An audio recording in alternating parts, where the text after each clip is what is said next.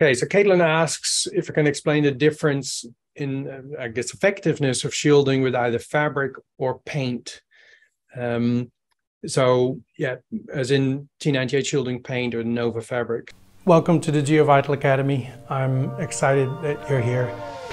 Okay, here we are at the building site here in Thailand. So we're going to take some measurements. Hold on to the wire. Yep. There's this concept of electronic pollution. I mean, we've been doing this for 35 years, but we're getting more and more involved in the shielding of entire homes. All right, so this is our little demonstration room. What an opportunity to do a little bit of an interview with you, so people get to know you. Okay, great. Thank you for coming to EMFQ&A, where we give you an opportunity to sort of connect with us and ask any a lot of questions in relation to existing homes. This is Patrick Vandenberg, your global radiation specialist. There's a difference in performance. The paint will shield more because its particles are closer together. In shielding paint, you can imagine there's like splinters of graphite and carbon. That makes that surface electrically conductive, and that allows it to reflect radio frequency radiation. And then we absorb 15% in T98, which is quite a lot. The trick with making it very effective is to get these splinters to sort of, let's say they go on the wall like this, but you want them to sort of dry up like that. And so, yeah, that's been, years and years of research and experimenting to try and get that to happen better. I think 4 years ago, we had an additive that we had to change, and we made a big leap all of a sudden, unexpectedly, which was great.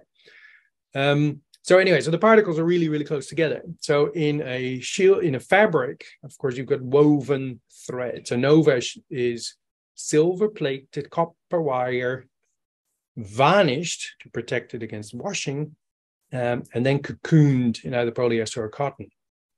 But inevitably, you're going to have basically a grid of wires, right? If I try and draw that, right? So you have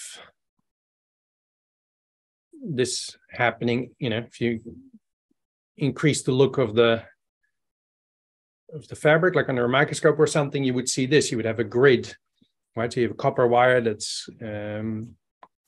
silver plated, and then it's cocooned, varnished to protect it against washing, what bare metal fabrics do not do. And so their shielding disappears every time you wash it, right? And then it's cocooned in polyester or a cotton. Polyester is whiter, doesn't crease as much.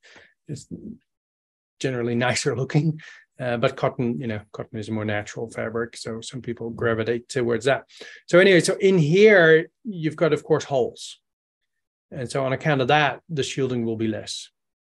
Then as a third comparison, we have, for example, the GPA shielding mesh. That's fiberglass, which is normally used in reinforcement when we're rendering walls.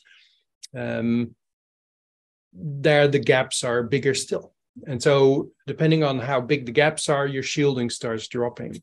So yeah, it's no surprise that you can achieve significantly more shielding with shielding paint than you can do with fabric.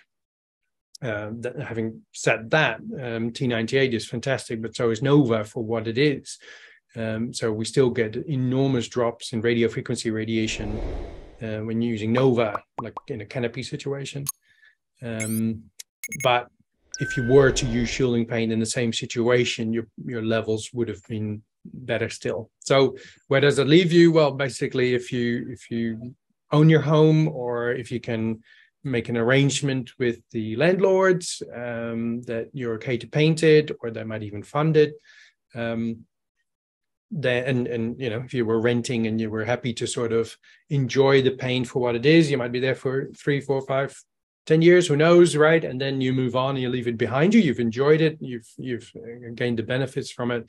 Then great, use paint and then use the fabric for just the windows. If that's not an option, well, then painting is not on the cards, and you'll have to do with the fabric. Canopy is a great alternative, and you may very well still achieve fantastic results with it.